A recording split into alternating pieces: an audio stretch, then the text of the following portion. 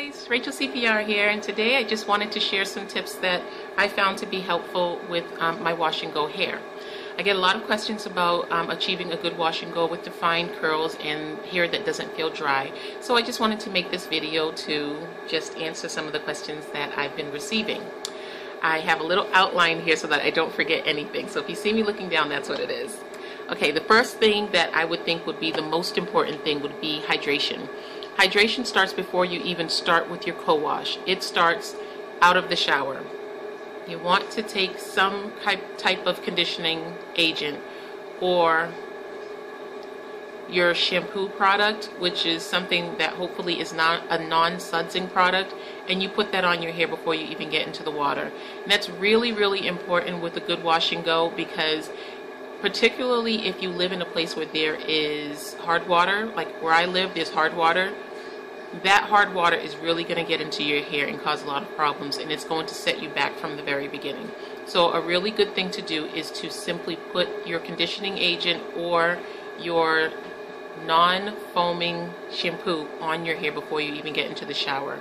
And you will concentrate it right in the top area, because that's usually where the water hits first. So that's one of a really big key in having a great wash and go. Then when you do get into the shower and you rinse all of it out, your hair is clean, and you apply conditioner, leave your botanical conditioner in your hair. Even if it doesn't say that it is a leave-in, if it's a botanical conditioner without any of the bad things in it, like the silicones, the parabens, the mineral oils, you can leave it in your hair with no problem, and you can actually extend the use of your product that way. So that's a really, really good thing. So instead of having to buy two products to say wash your hair, for a conditioner and then a leave-in, you can use just one product if you're using the right conditioner. Something else I find is very helpful when you are doing your hair is control in your hair, because if you don't have control with your hair, depending on how much hair you have, you tend to do too much manipulating, and that breaks.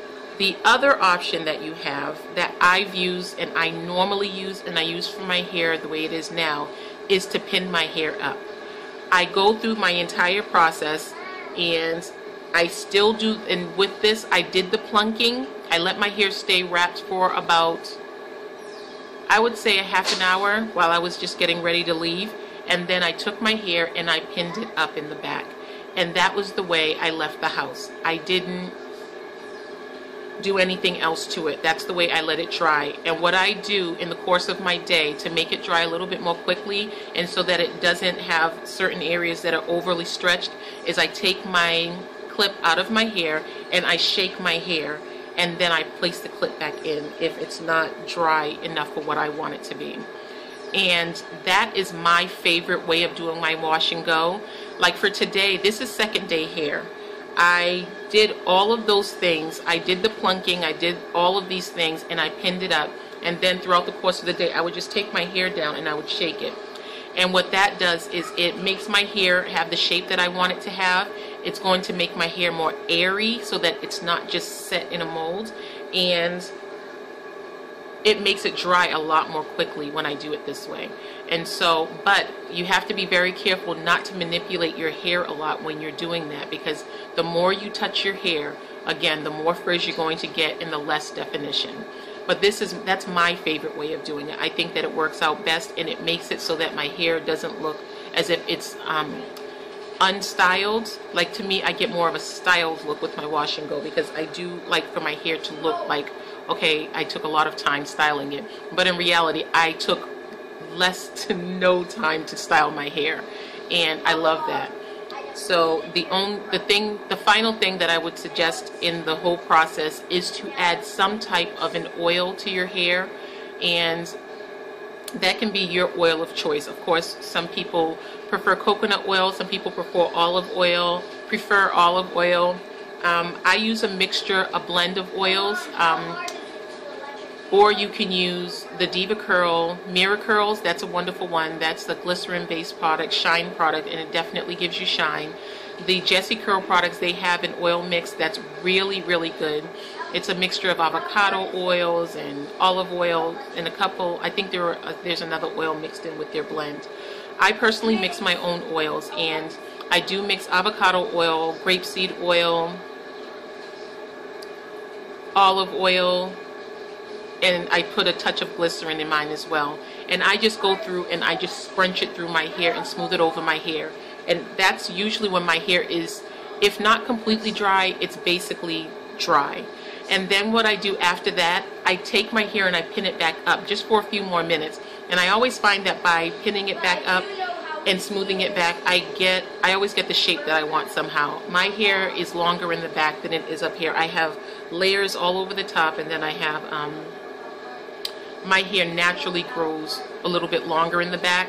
Well, I guess it's not that it grows longer in the back as much as the curls in the back of my hair always have to be shorter than everything else, simply because they are not as tight as the rest of my hair. But because I've decided, I mean, I did just recently cut my hair, but I've decided to let it grow down a little bit more, so I am not shaping it back there anymore.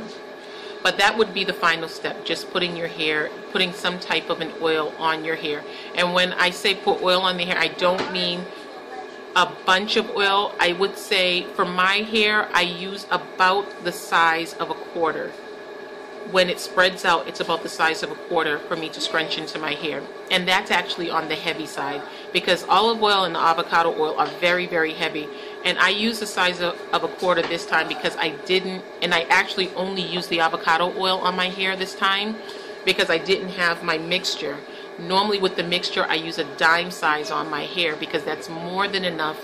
All the conditioning agents I've just put in my hair is completely hydrated. It's not lacking in moisture at all. I use the oil as a sealant only. When you're using really good products and you are doing things the right way with your hair, as far as not using products that will take away from the moisture, you actually don't need a bunch of oils and butters and things like that to keep your hair hydrated. And the first couple of times that you do your hair, it may not seem as if it's as moisturized as you want it to be, but if you actually work through the process, doing it for, I'll say, a solid week, you'll notice that your hair is starting to stay in its formation, its curl formation.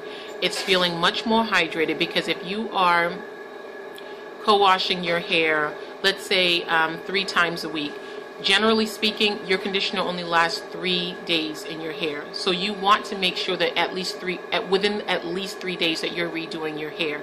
Your hair is going to be much more hydrated. Your tangles are not going to be there as much because the dead hairs are being removed all the time. And you're going to have the products in your hair that are constantly keeping your hair hydrated. Just from the conditioning, your hair needs conditioner, it needs water. Those are all your first avenues of moisture in your hair. The oil that you put in your hair should just be used to seal that in, as well as your styling aids. If your styling aids are going onto your hair, you definitely will have enough to seal in all the moisture that you just put in with the water as well as the conditioners. So those are all tips that have worked for me, and I hope this is helpful to you, and I would love to